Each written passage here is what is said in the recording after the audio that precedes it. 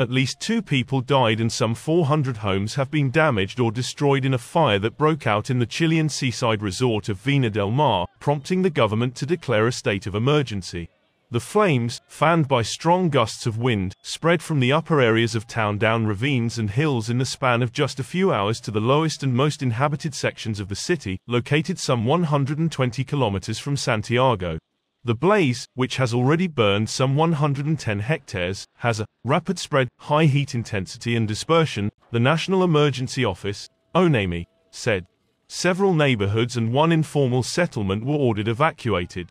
President Gabriel Boric's administration declared a state of emergency in light of the fire's ferocity.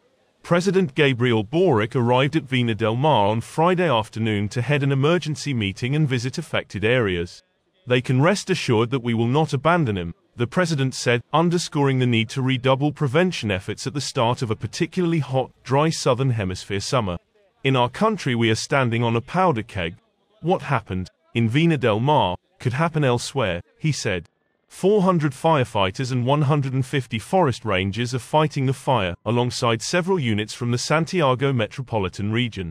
The city's fire commander, Patricio Brito, confirmed the deaths of 2 people and revised the number of damaged homes from 200 to 400.